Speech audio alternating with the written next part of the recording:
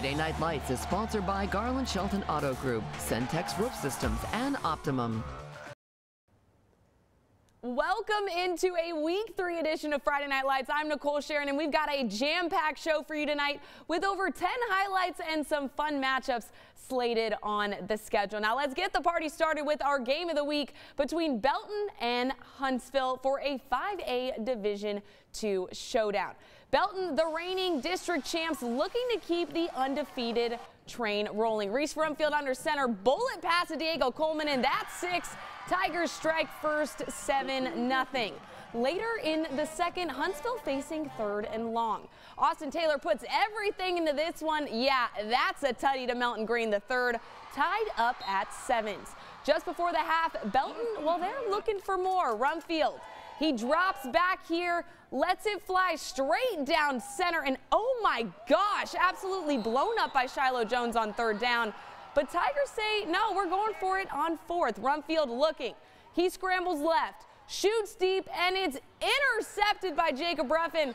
And here he goes off to the races. But he's brought down midfield, and we head into the locker room tied up at 7s. Second half, 4th down for Huntsville. Austin Taylor weighs his options, decides to take off. He's gone, and that's a big-time Hornets score when they needed it. But hey, Belton, yeah, they answer the call, and they answer right back. Tigers get tricky. Double reverse flea flicker from these guys. Floors all the camera, and they, oh, that's a beautiful flag right there. Well, Belton's about to answer right back here. Oh, they're getting tricky. That's a flea flicker. Oh my gosh, Diego Coleman on his back, and that's a touchdown, Tigers. Final score 28-21, Belton. And Ben Peck is live with the very excited and pumped up Tigers team. The trophy presentation is the favorite part. Ben, take it away. Thanks, Nicole. It took everything they had, but Belton stays undefeated 3-0. They win our Week 3 Game of the Week. Congrats to the Tigers. All right, so I'm here with head coach Brett Sniffen. Coach, it seemed like time and time again that second half, it was maybe going to get away from you guys, especially with the home crowd here, but y'all got play after play after play, 4 forced fumbles in that second half. Just what was your message to you guys to just keep hanging with it?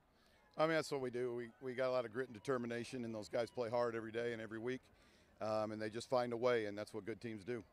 And here with the quarterback as well, Reese Rumfield. Reese, we didn't get to see it, but take us through game-winning touchdown pass. You to Rayshawn Peoples there with about a minute and a half to go. Yeah, you know, I mean, I trust my receivers. You know, I was just looking at the end zone.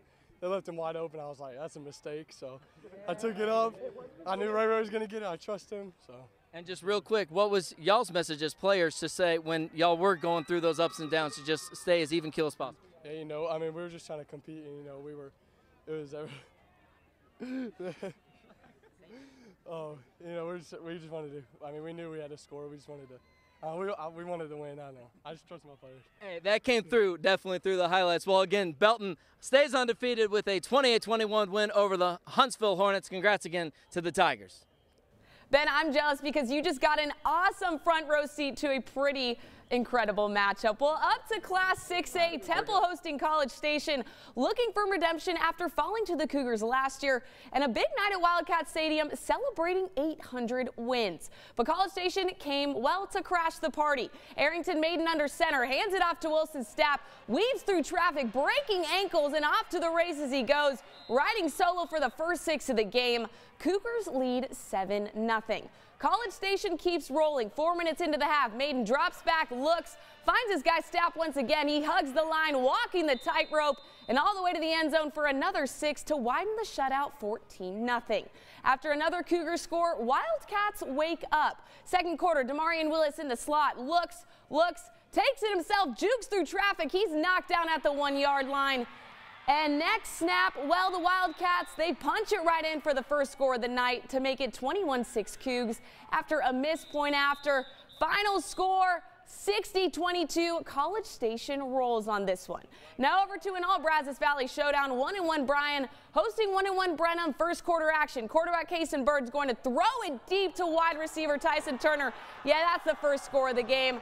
That's why he's going to Texas Tech, folks, right there. Cubs looking to answer back and do just that. Thanks to Jacoby Dixon, who takes the handoff left, finds the end zone, and we're tied up at 7s just like that. Vikings looking to strike again. This time it's Bird to Terrace Lewis in the big time play. He looks, launches it downfield. Yeah, that's an easy tutty for the guys. And they take the lead 14-7. Final score here, Cubs roll with this one in a tight matchup, 31-24 final.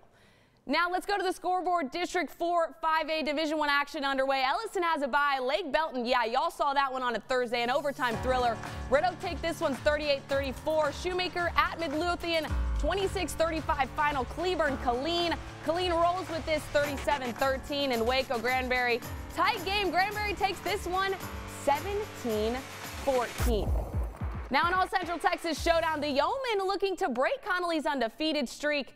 And right here, Connolly's Jamarian Vincent takes the snap, hands it off to Jylan Vincent. Ethan Ells, who gets to the outside, takes off across the Yeoman 50 and is brought down at the line. Later for Cameron Yo, Braylon Drake here hands it off to Zach Evans. He breaks free for a big run into cadet territory. And he's taken down by 5 guys, it looks like right there. Drake here, he scrambles, takes it himself for the score. Cameron Yo gets on the board. Next cadet possession. They say, you know, we got to get it rolling, guys. Vincent hands it off to that guy. Yeah, you know him. Senior Kiefer Sibley. He gets to the outside with room to run, gets to the 20, shakes a defender, takes it in for 6. Oh my gosh, this guy is an absolute stud. Connolly scores, and our very own Mike Rogers is live with head coach Terry Garrick. Mike, what an awesome game to have a front row seat at. What's it looking like out there? Yeah, definitely an awesome game here, Nicole. Now, Coach, there was a big turnover there at the end of the game, kind of helping you guys seal it after what was really a back-and-forth game going forward. What do you think of your defense stepping up and in crunch time of that game? You know, that was a pivotal point in the game. We were having a hard time stopping them. They were having a hard time stopping us. And our defense came up big right there, and that kind of made a turning point on us where we could get up by 14 there. And that kind of sealed the game for us. I was proud of our kids. You know, we had to make a bunch of adjustments tonight, and they handled it on the sideline. And so I was proud of our kids at that point. And now, Coach, you're taking on China Spring going forward. Now, what do you think you've learned from this game, or when you go back and watch the tape, you think you'll learn, and any adjustments that you think are going to be made going into that game next week? Well, number one, I know we're not where we need to be. You know, we got a lot of things to work on. We're playing a really good team next week. And that's not taken away from Cameron tonight. If you play the Cameron Yeoman, you know they're a tough football team. And but we got to get ready for next week. It's a big game, but at the same time, it doesn't define us, and it doesn't. It's not one of our goals for this year because it's a non-district game. So we just got to get better every week and get ready for district. Big game and a lot more season to come. Nicole, we are live here in Conley. Back to you. Awesome. Thanks so much, Mike. I'm pumped for that Connolly-China Spring matchup, and we're going to have to take our first break here on Friday Night Lights. But after this, it's all about Class 3A highlights. We'll be right back.